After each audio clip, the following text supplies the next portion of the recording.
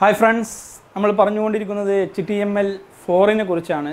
നമുക്ക് മെയിനായിട്ട് പഠിക്കാനുള്ളത് HTML5 ആണ്. പക്ഷേ HTML4 ന്റെ ബേസിക് കൺസെപ്റ്റുകൾ മനസ്സിലാക്കിയാൽ മാത്രമേ HTML5 കറക്റ്റ് ആയിട്ട് പഠിക്കാൻ കഴിയുകയുള്ളൂ. അതുകൊണ്ടാണ് HTML4 നെ കുറിച്ച് ഞാൻ പറയുന്നത്. ഓക്കേ. എല്ലാവർക്കും ഒരിക്കൽ കൂടി SJTutorialsലേക്ക് സ്വാഗതം. നമ്മൾ ഇപ്പോൾ പഠിച്ചത് HTML ന്റെ മെയിൻ ടാഗും അതുപോലെ അതിന്റെ ആട്രിബ്യൂട്ട്സുമാണ് പഠിച്ചത്. എന്താണ് ആട്രിബ്യൂട്ട്സ് എന്നുള്ളതൊക്കെ ഇതിനു മുമ്പുള്ള ക്ലാസ്സിൽ നമ്മൾ പറഞ്ഞിട്ടുണ്ട്. അതിനെക്കുറിച്ച് അറിയാത്തവർ ഇതിനു മുമ്പുള്ള വീഡിയോ കാണുക, മനസ്സിലാക്കുക. ഓക്കേ. ദെൻ ഇനി നമുക്ക് പഠിക്കാനുള്ളത് നമുക്കറിയാം HTML ന്റെ ബേസിക് ആയിട്ട് ഫോർമാറ്റ് കഴിഞ്ഞ ക്ലാസ്സിൽ നമ്മൾ പറഞ്ഞിരുന്നു. HTML ദെൻ ഹെഡിന്റെ ഉള്ളിലായിട്ട് നമ്മൾ ടൈറ്റിൽ കൊടുത്തു. ദെൻ ടൈറ്റിൽ ഏതെങ്കിലും ഒരു ടൈറ്റിൽ കൊടുക്കുക. ടൈറ്റിൽ ക്ലോസ് ചെയ്തു. ദെൻ ഹെഡ് ക്ലോസ് ചെയ്തു. ദെൻ ബോഡി ടാഗ് ഓപ്പൺ ചെയ്ത് ഈ ബോഡി ടാഗിൻ്റെ ഉള്ളിലാണ് കംപ്ലീറ്റ് കാര്യങ്ങൾ ചെയ്യേണ്ടത് നമ്മൾ പറഞ്ഞു കഴിഞ്ഞു. എന്നിട്ട് ബോഡി ടാഗ് ക്ലോസ് ചെയ്തിട്ട് ദെൻ ഈ HTML ടാഗ് ക്ലോസ് ചെയ്യുക. ഓക്കെ. അപ്പോൾ ഈ ഒരു ബോഡി ടാഗിൻ്റെ പ്രത്യേകതകളാണ് ഇനി ഞാൻ പറയാൻ പോകുന്നത്. ഈ ബോഡി ടാഗിൻ്റെ ഉള്ളിലാണ് നമുക്ക് കാണാനുള്ള മെസ്സേജുകൾ നമ്മളെല്ലാം കൊടുക്കാറ്. ദെൻ ഞാൻ വെൽക്കം ടു SJTutorials ഇങ്ങനെ ഒരു മെസ്സേജ് കൊടുത്താൽ അത് കാണൽ എന്താണ്, ഇങ്ങനെ ഒരു ബോക്സ് ഉണ്ടാവും. ഈ ബോക്സിൽ നമുക്ക് നമ്മുടെ വെബ് ബ്രൗസറിൽ ഓപ്പൺ ചെയ്യുമ്പോൾ ഇത് ഇങ്ങനെ കൊടുത്തിട്ടുണ്ടെങ്കിൽ നമുക്ക് എന്ത് കാണാം, വെൽക്കം ടു SJTutorials എന്ന് പറഞ്ഞ് കാണാം. ഇനി ഈ ഒരു ഫയൽ സേവ് ചെയ്യേണ്ടത് ഞാൻ പ്രത്യേകം പറഞ്ഞിരുന്നു. HTML ഫയലിൽ ഈ ഒരു സംഭവം സേവ് ചെയ്താൽ മാത്രമേ നമുക്ക് ഇങ്ങനെ മെസ്സേജ് കാണുള്ളൂ. സാധാരണ നമ്മൾ ടെക്സ്റ്റ് ഡോക്യുമെൻ്റ് എടുക്കുക, ആ ടെക്സ്റ്റ് ഡോക്യുമെൻ്റ് HTML ഫയലായിട്ട് സേവ് ചെയ്യണമെങ്കിൽ മാത്രമേ ഈ ഒരു മെസ്സേജ് നമുക്ക് ഒരു HTML ഫയലായിട്ട് കിട്ടുകയുള്ളൂ. അപ്പോൾ ഇങ്ങനെ ഒരു ചെയ്യുന്ന ഈ പ്രോസസ്സാണ് HTML4ൽ നമ്മൾ പഠിച്ചത്. അടുത്തതായി പറയാൻ പോകുന്നത് ഈ ബോഡി ടാഗിൻ്റെ ആട്രിബ്യൂട്ടുകളാണ്. ശ്രദ്ധിച്ച് മനസ്സിലാക്കുക. Body ടാഗിന് different ആട്രിബ്യൂട്ടുകളുണ്ട്. അത് ഏതൊക്കെയെന്ന് നോക്കാം. എന്താണ് അതിൻ്റെ പ്രത്യേകതകൾ എന്നും നമുക്ക് നോക്കാം. ഓക്കെ. ബോഡി ടാഗിൻ്റെ ആട്രിബ്യൂട്ട്സ് എന്ന് പറഞ്ഞാൽ ആട്രിബ്യൂട്ട്സ് എന്താണ് നമ്മൾ പറഞ്ഞതാണ്. അത് അതിൻ്റെ പ്രത്യേകതകളാണ്. ഫസ്റ്റ് ബോഡി ടാഗിൻ്റെ ആട്രിബ്യൂട്ട് എന്നുള്ളത് ബാക്ക്ഗ്രൗണ്ടാണ്. ബാക്ക്ഗ്രൗണ്ട്സ് മെയിനായിട്ട് ബോഡി ടാഗിന് വരുന്ന ആട്രിബ്യൂട്ട്സുകളാണ് ഈ കാണിച്ചിട്ടുള്ളത്. ഒന്ന് background, second one BG colour, ഒന്നും സ്പേസ് ഇല്ല, കറക്റ്റായിട്ട് നേരെ എഴുതിയാൽ മതി. BG കളർ, മൂന്നാമത് ടെക്സ്റ്റ്. ഈ ബാക്ക്ഗ്രൗണ്ട് കൊണ്ട് ഉദ്ദേശിക്കുന്നത് ബാക്ക്ഗ്രൗണ്ട് പിക്ചറുകൾ അതല്ലെങ്കിൽ നമുക്ക് ഇമേജുകൾ ആഡ് ചെയ്യാൻ വേണ്ടിയിട്ടാണ് ഈ ബാക്ക്ഗ്രൗണ്ട് ഉപയോഗിക്കുന്നത്. ഇതിന് നമ്മൾ ചെയ്യേണ്ടത് URL സെറ്റ് ചെയ്യുകയാണ് വേണ്ടത്. URL എന്ന് പറഞ്ഞാൽ യൂണിഫോം റിസോഴ്സ് ലൊക്കേറ്റർ. ഒരു എക്സാമ്പിൾ പറയുകയാണെങ്കിൽ ബോഡി ടാഗിൽ നമുക്ക് എങ്ങനെ കൊടുക്കാം, ബോഡി ബാക്ക്ഗ്രൗണ്ട് ഈക്വൽ ടു ഒരു ഇമേജ് എവിടെയാണ് കൊടുക്കുന്നത് ഇമേജ്. ഇപ്പോൾ ഒരു എക്സാമ്പിൾ പറയുകയാണെങ്കിൽ ഡിയിൽ മൈ ഇമേജസിൽ img.jpg എക്സ്റ്റൻഷൻ സഹിതം പറഞ്ഞു കൊടുക്കണമെങ്കിൽ മാത്രമേ ഇമേജ് ലോഡ് ആകുകയുള്ളൂ. img.jpg എന്ന് പറഞ്ഞു കൊടുത്താൽ എന്ത് ചെയ്യും, നമ്മുടെ വെബ് പേജിൻ്റെ ബാക്കിലായിട്ട് എന്ത് വരും, ഈ കൊടുത്ത് img എന്ന് പറഞ്ഞ ഇമേജ് ലോഡായി വരും. ശ്രദ്ധിക്കേണ്ട കാര്യം, ഇവിടെ നമ്മൾ ഏതാണോ നമ്മുടെ ലൊക്കേഷൻ ഇമേജ് എവിടെയാണോ കിടക്കുന്നത് അത് കറക്റ്റായിട്ട് ഇവിടെ സ്പെസിഫൈ ചെയ്ത് കാണിക്കണം.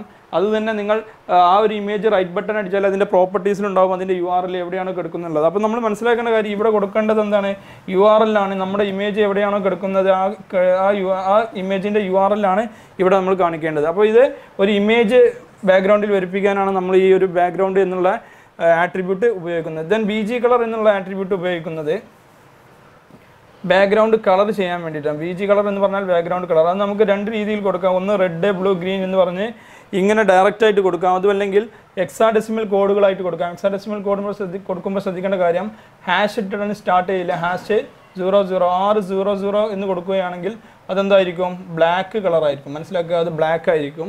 ദെൻ ഹാഷ് ഇട്ട് 6FFFF കൊടുക്കുകയാണെങ്കിൽ അത് വൈറ്റ് കളറായിരിക്കും, വൈറ്റ്. ഓക്കെ. അപ്പോൾ നമ്മൾ മനസ്സിലാക്കേണ്ടത് ഇതൊരു ഹെക്സാഡെസിമൽ കോഡുകളാണ്. ഇവിടെ നമുക്ക് എന്ത് ചെയ്യാം, ഈ റെഡിന് പകരം എങ്ങനെ കൊടുക്കാം എന്നുള്ളത് നോക്കാം. ഇനി നമ്മൾ ചെയ്യേണ്ടത്, ഇങ്ങനെ നമ്മൾ കോഡ് കൊടുക്കുകയാണെങ്കിൽ ഹാഷ് RGB എന്ന് എല്ലാവർക്കും അറിയാം. RGB റെഡ്, ഗ്രീൻ, ബ്ലൂ ആണ് എന്നുള്ളത് എല്ലാവർക്കും അറിയാം. അപ്പോൾ ഈ RGB കളർ കോമ്പിനേഷൻ കിട്ടണമെങ്കിൽ നമ്മൾ ശ്രദ്ധിക്കേണ്ട കാര്യം, ഈ റെഡ് കിട്ടണമെന്നുണ്ടെങ്കിൽ ഹാഷ് ഇട്ടിട്ട് എന്ത് ചെയ്താൽ മതി, ഹാഷ് ഇവിടെ കൊടുത്ത പോലെ ആദ്യത്തെ 2 എണ്ണം Fഉം ബാക്കിയെല്ലാം 0, അതായത് 4 0യും കൊടുത്താൽ നമുക്ക് റെഡ് കിട്ടും. അതുപോലെ ഗ്രീന് കിട്ടണം എന്നുണ്ടെങ്കിൽ നമ്മൾ ചെയ്യേണ്ടത് ഹാഷ് കൊടുക്കുക. ദെൻ സ്റ്റാർട്ടിങ്ങിൽ 2 എണ്ണം 0, പിന്നെ 2 F, പിന്നെ 00 കൊടുത്താൽ ഗ്രീന് കിട്ടും. ദെൻ ബ്ലൂ ആണ് കിട്ടേണ്ടത് എന്നുണ്ടെങ്കിൽ നമ്മൾ ചെയ്യേണ്ടത് സ്റ്റാർട്ടിങ്ങിൽ 4 എണ്ണം 0, പിന്നെ 2 F കൊടുത്താൽ നമുക്ക് ബ്ലൂവും കിട്ടും. RGBൻ്റെ ഓർഡറിൽ തന്നെ സ്റ്റാർട്ടിങ്ങിൽ 2 എണ്ണം F കൊടുത്താൽ റെഡ് കിട്ടും, നടുക്കിൽ 2 എണ്ണം F കൊടുത്താൽ ഗ്രീൻ കിട്ടും, ലാസ്റ്റ് 2 എണ്ണം F കൊടുത്താൽ ബ്ലൂ കിട്ടും. ഓക്കെ. അപ്പോൾ അത് മനസ്സിലാക്കുക. അപ്പോൾ നമുക്ക് ഈ റെഡിന് പകരം ഇവിടെ എന്ത് ചെയ്യാം, റെഡിൻ്റെ കോമ്പിനേഷൻ ആയിട്ടുള്ള ഹാഷ് 00FF 00 എന്ന് കൊടുത്താലും എന്ത് ചെയ്യും, ഈ ഒരു ബാക്ക്ഗ്രൗണ്ട് കളർ റെഡായി മാറും. മറ്റൊരു കാര്യം ശ്രദ്ധിക്കേണ്ടത്, ഈ രണ്ട് കോമ്പിനേഷൻ കൂടി നമുക്ക് ഒരേ സമയം ചെയ്യാൻ കഴിയില്ല എന്നുള്ളതാണ്. അതായത് BG കളർ കൊടുത്താൽ നമുക്ക് ബാക്ക്ഗ്രൗണ്ട് കൊടുക്കാൻ കഴിയില്ല, അതുപോലെ ബാക്ക്ഗ്രൗണ്ട് കൊടുത്തിട്ടുണ്ടെങ്കിൽ നമുക്ക് BG കളർ സെറ്റ് ചെയ്യാൻ കഴിയില്ല എന്നുള്ളത് മനസ്സിലാക്കുക. ഓക്കെ, അപ്പോൾ ഇതാണ് രണ്ടാമതായി പഠിക്കേണ്ട BG കളർ എന്നുള്ള ടാഗ്. മൂന്നാമതായി നമുക്ക് പഠിക്കേണ്ടത് ടെക്സ്റ്റ് എന്നുള്ള ആട്രിബ്യൂട്ടാണ്. ഈ ടെക്സ്റ്റ് എന്നുള്ള ആട്രിബ്യൂട്ടിൻ്റെ പ്രത്യേകത നമ്മൾ ടെക്സ്റ്റിന് കളർ ചെയ്യാൻ വേണ്ടിയിട്ടാണ്, ടെക്സ്റ്റ് കളർ കൊടുക്കാൻ വേണ്ടിയിട്ടാണ് ഈ ഒരു സംഭവം ഉപയോഗിക്കുന്നത്. ഉദാഹരണം പറയുകയാണെങ്കിൽ എക്സാമ്പിളിന് ബോഡി എന്ന് പറഞ്ഞു കൊടുത്തു, എന്നിട്ട് ടെക്സ്റ്റ് ഈക്വൽ ടു ബ്ലൂ എന്ന് പറഞ്ഞു കൊടുത്തു, ടെക്സ്റ്റ് ഈക്വൽ ടു ബ്ലൂ. എന്നിട്ട് ഞാനിവിടെ ഗ്രേറ്റർ ദാൻ കൊടുത്തു. എന്നിട്ട് ഞാൻ എന്ത് ചെയ്യണേ, ഇതിലൊരു ഹായ് എന്ന് പറഞ്ഞ് ഹായ് ഹൗ ആർ യു എന്ന് പറഞ്ഞ ഒരു മെസ്സേജ് കൊടുത്തു. എന്നിട്ട് ഞാൻ എന്ത് ചെയ്തു, ബോഡി ടാഗ് ക്ലോസ് ചെയ്തു. അപ്പോൾ എന്ത് സംഭവിക്കും, ഈ ഹായ് ഹൗ ആർ യു എന്നുള്ള ഈ ഒരു മെസ്സേജിന് എന്ത് കളർ വരും, ബ്ലൂ കളർ ആയിരിക്കും കാണിക്കുക, ബ്ലൂ കളർ കാണിക്കും. ഓക്കെ, അപ്പോൾ മനസ്സിലായല്ലോ, ഇത്രേ ഉള്ളൂ. ബോഡി കൊടുത്തു, എന്നിട്ട് ടെക്സ്റ്റ് എന്ന് കൊടുക്കുക. ടെക്സ്റ്റ് എന്ന് കൊടുത്താൽ ആ ടെക്സ്റ്റിന് എന്താണ് കളർ എന്നുള്ളതാണ് നമ്മൾ സെറ്റ് ചെയ്യേണ്ടത്. അങ്ങനെ കൊടുത്താൽ എന്ത് സംഭവിക്കും, നമ്മൾ കൊടുക്കുന്ന എന്താണോ അതിൻ്റെ ഉള്ളിൽ എഴുതുന്ന ടെക്സ്റ്റ്, ഈ ബോഡി ടാഗിൻ്റെ ഉള്ളിൽ എഴുതുന്ന കണ്ടൻറ്റാണ് നമുക്ക് ആ പേജിൽ കാണാം എന്നുള്ളത് ഞാൻ പറഞ്ഞിരുന്നു. അപ്പോൾ ഹായ് ഹൗ ആർ യു എന്നുള്ള ഈ മെസ്സേജിന് എന്ത് കാണും, ബ്ലൂ കളറായിട്ട് കാണും. അപ്പോൾ ഇത്രയാണ് മെയിനായിട്ട് ഉപയോഗിക്കുന്ന ബോഡി ടാഗിൻ്റെ ആട്രിബ്യൂട്ടുകൾ. ഈ ഒരു കാര്യം മനസ്സിലാക്കി വെക്കുക. ബാക്കിയുള്ള ഇനിയും ആട്രിബ്യൂട്ടുകളുണ്ട്, പക്ഷേ മെയിനായിട്ടുള്ളത് ഇത് മാത്രം മനസ്സിലാക്കി വെക്കുക. ഇനി അടുത്ത ഒരു ടാഗ് ഏതാണെന്നുള്ളത് നോക്കാം. മനസ്സിലാക്കേണ്ട കാര്യം, ഈ ബോഡി ടാഗ് എന്നുള്ളത് എന്താണ്, ഒരു കണ്ടെയ്നർ ടാഗാണ്. ഇതിന് ഓപ്പണിങ്ങും ക്ലോസിങ്ങും ഉണ്ട്. ഞാൻ നെക്സ്റ്റ് ടോപ്പിക്കാണ് ഹെഡിങ് ടാഗ്സ് എന്ന് പറയും. ഹെഡിങ് ടാഗ് നമ്മൾ സാധാരണ പഠിച്ചവർക്കറിയാം. H1 മുതൽ H6 വരെയാണ് ഹെഡിങ് ടാഗുകൾ ഉപയോഗിക്കുന്നത്, H6 വരെ. ഇതിൽ H1 എന്ന് പറഞ്ഞാൽ അത്യാവശ്യം ഹൈറ്റ് കാര്യങ്ങളുള്ള ഒരു ഫോണ്ടാണ് H1 വരല്. അതായത് ഹെഡിങ് കൊടുക്കാൻ വേണ്ടിയിട്ട് നമ്മൾ H1 ഉപയോഗിക്കുകയാണെങ്കിൽ, ഇപ്പോൾ ഒരു വെൽക്കം എന്നുള്ളതാണ് കൊടുക്കുന്നതെന്നുണ്ടെങ്കിൽ ഇത്രയും ഒരു വലുപ്പത്തിലായിരിക്കും H1 കൊടുത്ത് H1 ടാഗ് കൊടുത്ത് നമ്മൾ ചെയ്താൽ നമുക്ക് വരില്ലേ. പക്ഷേ H6 ആണ് കൊടുക്കുന്നത് എന്നുണ്ടെങ്കിൽ നമുക്ക് ഈ ഒരു സാധനം തന്നെ വളരെ ചെറുതായിട്ടായിരിക്കും കാണുക. ഓക്കെ, ഈ ഒരു ഡിഫറൻസ് മനസ്സിലാക്കുക. വലിയ രീതിയിലുള്ള ഹെഡിങ് ആണ് കാണേണ്ടത് എന്നുണ്ടെങ്കിൽ H1 കൊടുക്കുക, ചെറുതാണെന്നുണ്ടെങ്കിൽ H6 കൊടുക്കുക. ഇനി ഇതിൻ്റെ നേരെ ചെറുതായിട്ടാണ് ബാക്കിയുള്ള എല്ലാം വരുന്നത്, H2, H3, H4, H5, H6. അങ്ങനെ H5, H6 വരെയാണ് എന്തുള്ളത്, ഹെഡിങ് ടാഗുകൾ ഉള്ളത്. അപ്പോൾ ഞാനൊരു എക്സാമ്പിളിന് ഇവിടെ ഒരു കോഡ് എഴുതുകയാണെങ്കിൽ നിങ്ങൾക്ക് മനസ്സിലാവും എങ്ങനെയാണ് ഇത് വർക്ക് ചെയ്യുക എന്നുള്ളത്. ഞാൻ സിമ്പിളായിട്ടുള്ളൊരു എക്സാമ്പിൾ ചെയ്താൽ HTML ഹെഡ്, ടൈറ്റിലൊന്നും ഞാനിപ്പോൾ തൽക്കാലം കൊടുക്കുന്നില്ല, ജസ്റ്റ് ഒന്ന് ടൈറ്റിൽ എന്ന് എഴുതി പോകുന്നേ ഉള്ളൂ. Okay, title, then head close ചെയ്തു. ദെൻ ബോഡി ടാഗിൻ്റെ ഉള്ളിൽ ഞാൻ H1 എന്ന് കൊടുക്കാൻ പോവുകയാണ്. H1 ഫസ്റ്റിൽ H1 ടാഗാണ്. ആ H1 ഞാൻ വെൽക്കം എന്ന് കൊടുത്തു, വെൽക്കം. ദെൻ H1 ക്ലോസ് ചെയ്തു. ദെൻ H2 കൊടുത്തു, വീണ്ടും വെൽക്കം എന്ന് കൊടുത്തു. ദെൻ H2 ക്ലോസ് ചെയ്തു. ദെൻ H3 കൊടുത്തു, വെൽക്കം എന്ന് കൊടുത്തു. H3 ക്ലോസ് ചെയ്തു. ദെൻ H4 വെൽക്കം എന്ന് കൊടുത്തു, H4 ക്ലോസ് ചെയ്തു. ദെൻ H5 വെൽക്കം എന്ന് കൊടുത്തു, H5 ക്ലോസ് ചെയ്തു. ദെൻ ഫൈനലി H6 വെൽക്കം എന്ന് കൊടുത്തു. ദെൻ H6 ക്ലോസ് ചെയ്തു. അപ്പോൾ ഇത്രയാണ് മെയിനായിട്ട് വരുന്ന ഹെഡിങ് ടാഗുകൾ. എന്നിട്ട് ഞാൻ ബോഡി ടാഗ് ക്ലോസ് ചെയ്തു. ദെൻ HTML ക്ലോസ് ചെയ്തു. ഇത്രയും കാര്യങ്ങൾ ചെയ്തു കഴിഞ്ഞാൽ നമ്മൾ ശ്രദ്ധിക്കേണ്ട കാര്യം ഇതിൻ്റെ ഔട്ട്പുട്ട് എങ്ങനെ കിട്ടും എന്നുള്ളതാണ്. അപ്പോൾ ഇതിൻ്റെ ഔട്ട്പുട്ട് എന്ന് പറയുന്നത് നിങ്ങൾ ശ്രദ്ധിക്കുക. ഇതിൻ്റെ ഔട്ട്പുട്ട് ഇങ്ങനെ ആയിരിക്കും വരിക. നമുക്ക് ഇതെല്ലാം ഒരേ ലൈനിലാണ് കാണുന്നത്. അപ്പോൾ നമുക്ക് ഒരു പുതിയ ലൈനിലേക്ക് വരാൻ വേണ്ടിയിട്ട് നമ്മൾ ഉപയോഗിക്കുന്നതാണ് BR. എന്താണെന്ന് കഴിഞ്ഞ ക്ലാസ്സിൽ നമ്മൾ ചെറുതായിട്ടൊന്ന് പറഞ്ഞിരുന്നു, ബ്രേക്ക് ചെയ്യാൻ വേണ്ടിയിട്ടാണ് BR. സാധാരണ പ്രോഗ്രാമിങ്ങിൽ /n കൊടുക്കുന്ന പോലെയാണ് ഇവിടെ BR എന്ന് കൊടുത്തിട്ടുണ്ടെങ്കിൽ. BR എന്ന് പറഞ്ഞാൽ ഈ ഒരു ലൈനിൽ നിന്ന് ഈ ഒരു നെക്സ്റ്റ് ലൈനിലേക്ക് വരാൻ വേണ്ടിയിട്ടാണ് BR എന്ന് പറഞ്ഞാൽ. ഇതൊരു എംപ്റ്റി ടാഗാണ്, ഇതിന് ക്ലോസ് ചെയ്യേണ്ട ആവശ്യമില്ല, ജസ്റ്റ് BR എന്ന് പറഞ്ഞ് കൊടുത്താൽ മതി. അപ്പോൾ ഇതിൻ്റെ ഔട്ട്പുട്ട് എന്ന് പറഞ്ഞാൽ നമുക്ക് എങ്ങനെ കാണിക്കും, ഫസ്റ്റിൽ വെൽക്കം എന്ന് വലുതായി കാണും. ദെൻ അതിൻ്റെ നേരെ ചെറുതൊന്ന് കാണും. ദെൻ അതിനാടി ചെറുതൊന്ന് കാണും. ദെൻ നെക്സ്റ്റ് കൂടി ചെറുത്. ഇങ്ങനെയാണ് കാണല്. അതായത് ഇത് H1, ഇത് H2, ഇത് H3, H4, H5, ഇത് H6. ഈ ഒരു രൂപത്തിലായിരിക്കും ഇതിൻ്റെ ഔട്ട്പുട്ട് കാണുന്നത്. ആദ്യം ഏറ്റവും വലിയൊരു രീതിയിൽ വെൽക്കം എന്ന് കാണും. H5 ആകുമ്പോൾ അതിൻ്റെ H2 ആകുമ്പോൾ അതിൻ്റെ ചെറുത്, H3 ആകുമ്പോൾ അതിൻ്റെ ചെറുത്, അങ്ങനെ ചെറുത് ഈ ഏറ്റവും ലാസ്റ്റിലുള്ള ഈ H6 വളരെ ചെറുതായാണ് കാണുക. അപ്പോൾ ഇതാണ് ഹെഡിങ് ടാഗ്സ് എന്നുള്ളത്. ഇത് മനസ്സിലായെന്ന് കരുതുന്നു. അറിയാത്തവർ റീവൈൻഡ് ചെയ്ത് നോക്കുക എങ്ങനെയാണ് അതിൻ്റെ വർക്കിംഗ് കാര്യങ്ങളെന്നൊക്കെ. അത് നിങ്ങൾക്ക് തന്നെ കമ്പ്യൂട്ടറിൽ ചെക്ക് ചെയ്ത് നോക്കാവുന്നതാണ്. എന്തെങ്കിലും ഡൗട്ട് ഉണ്ടെങ്കിൽ നിങ്ങൾക്ക് കമൻറ്റ് ബോക്സിൽ ചോദിക്കാം. ഓക്കെ, നെക്സ്റ്റ് നമുക്ക് പറയാനുള്ളത് പാരഗ്രാഫ് ടാഗാണ്. P tag. ഒരു പാരഗ്രാഫ് ക്രിയേറ്റ് ചെയ്യാൻ വേണ്ടിയിട്ടാണ് P ടാഗ് ഉപയോഗിക്കുന്നത്. ഒരു ഉദാഹരണം പറയുകയാണെങ്കിൽ ഹായ് ഹൗ ആർ യു എന്ന് നമ്മളിവിടെ കൊടുത്തു. അത് കഴിഞ്ഞ് നെക്സ്റ്റ് ഇവിടെ നിന്നാണ് തുടങ്ങുന്നുണ്ടെങ്കിൽ ഇങ്ങനെ തുടങ്ങി ഇനി അടുത്തൊരു പാരഗ്രാഫ് ഇതിങ്ങനെ കുറേ കണ്ടന്റ് ഇങ്ങനെ കൊടുത്ത് ദെൻ നെക്സ്റ്റ് പാരഗ്രാഫ് ഇവിടെ ഓവർ വ്യൂ. അപ്പോൾ ഇങ്ങനെ പാരഗ്രാഫ് ബൈ പാരഗ്രാഫ് ആക്കി കൊടുക്കാനാണ് ഈ ഒരു പി ടാഗ് ഉപയോഗിക്കുന്നത്. ഈ ഒരു ലൈനിൽ ആദ്യം ഒരു പി ടാഗ് ഇട്ടു, ഇത് കഴിഞ്ഞിട്ട് ഇവിടെ എന്ത് ചെയ്തു ഈ പി ടാഗ് ക്ലോസ് ചെയ്തു. ദെൻ നെക്സ്റ്റ് ഇവിടെ ഒരു പി ടാഗ് ഇട്ടു, ഇവിടെ എന്ത് ചെയ്തു പി ടാഗ് ക്ലോസ് ചെയ്തു. അപ്പോൾ പി ടാഗ് മനസ്സിലാക്കുക, അതൊരു പാരഗ്രാഫുമായി കൊടുക്കാനാണ്. എത്ര പാരഗ്രാഫ് നമുക്ക് വേണം? 10 പാരഗ്രാഫ് വേണമെങ്കിൽ നമുക്ക് എന്ത് ചെയ്യാം 10 പി ടാഗ് ക്രിയേറ്റ് ചെയ്യാം. ഓക്കെ, വളരെ സിമ്പിളാണ് മനസ്സിലാക്കുക. പി ടാഗ് ഇതെല്ലാം ചെയ്യേണ്ടത് ബോഡി ടാഗിൻ്റെ ഉള്ളിൽ തന്നെയാണ്, അത് മനസ്സിലാക്കുക. ബോഡി ടാഗിൻ്റെ ഉള്ളിലാണ് നമ്മൾ ഈ കോഡൊക്കെ കൊണ്ട് എഴുതേണ്ടത്, ഈ പാരഗ്രാഫ് ടാഗിൻ്റെ കാര്യങ്ങളൊക്കെ. Okay, then next tag text formatting tags എന്ന് പറയും. ടെക്സ്റ്റ് ഫോർമാറ്റിംഗ് എന്നതുകൊണ്ട് ഉദ്ദേശിക്കുന്നത് നമ്മൾ ടെക്സ്റ്റുകൾ എഴുത്തുകൾ എന്ത് ചെയ്യുക പല ഡെക്കറേഷൻ കൊടുക്കാൻ വേണ്ടിയിട്ടാണ് ഈ ടെക്സ്റ്റ് ഫോർമാറ്റിംഗ് ടാഗുകൾ ഉപയോഗിക്കുന്നത്. ഫസ്റ്റ് വൺ BIU പല ടാഗുകളുണ്ട്, അത് ഏതൊക്കെയെന്നുള്ളത് നമുക്ക് ഞാൻ ലിസ്റ്റ് ചെയ്ത് ആദ്യം എഴുതാം. ഇത്രയാണ് ടെക്സ്റ്റ് ഫോർമാറ്റിംഗ് ടാഗുകൾ മെയിനായിട്ട് ഉപയോഗിക്കുന്നത്. അതിൽ ഫസ്റ്റ് വൺ ബി എന്ന് പറഞ്ഞാൽ ബോൾഡ് ആക്കാൻ വേണ്ടിയിട്ടാണ്, നമ്മുടെ ടെക്സ്റ്റിനെ കട്ടി കൂട്ടാൻ വേണ്ടിയിട്ടാണ് ഈ ബി ടാഗ് ഉപയോഗിക്കുന്നത്. ഞാൻ ബോഡി ടാഗിൻ്റെ ഉള്ളിൽ ജസ്റ്റ് എന്ത് ചെയ്തു ബി എന്ന് കൊടുത്തിട്ട് ഹായ് എന്ന് എഴുതിയാൽ എന്ത് സംഭവിക്കും? ബി ടാഗ് ക്ലോസ് ചെയ്താൽ ഇത് നല്ല ബോൾഡായിട്ട് എന്ത് ചെയ്യും നമുക്ക് കാണാൻ കഴിയും. അപ്പോൾ ബോൾഡാക്കാൻ വേണ്ടിയിട്ടാണ് ഈ ബി ടാഗ് ഉപയോഗിക്കുന്നത്.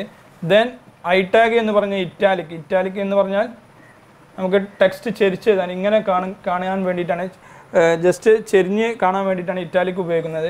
ദെൻ അണ്ടർലൈൻ കൊടുക്കാൻ വേണ്ടിയിട്ട് ഇപ്പോൾ എന്താ ചെയ്യുക, ഈ ഒരു ടെക്സ്റ്റിന് താഴെ ഒരു വര കാണിക്കാനാണ് ഈ ഒരു സംഭവം ഉപയോഗിക്കുന്നത്. ഇപ്പോൾ നമ്മൾ എന്തെങ്കിലും മെസ്സേജ് ഹായ് ഓവർ യു എന്ന് കൊടുത്താൽ അതിൻ്റെ താഴെ എന്ത് ചെയ്യും ജസ്റ്റ് ഒരു വര കാണിക്കാനാണ് ഈ ഒരു യു ടാഗ് ഉപയോഗിക്കുന്നത്.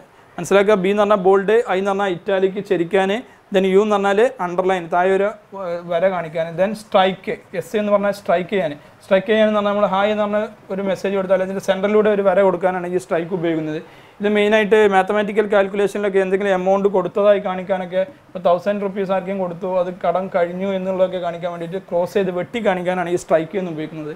നമ്മുടെ എഴുത്തിൻ്റെ സെൻറ്ററിൽ കൂടി ഒരു വര വരാൻ വേണ്ടിയിട്ടാണ് സ്ട്രൈക്ക്. ദെൻ ബിഗ് എന്ന് പറയുന്നത് സാധാരണ നമ്മൾ ഈ ബോൾഡിനെ പോലെ അല്ലെങ്കിൽ ഉപയോഗിക്കുന്ന ഈ സെയിം ആസ് ബോൾഡ് തന്നെയാണ് ഈ ബിഗ് എന്നുള്ളത്.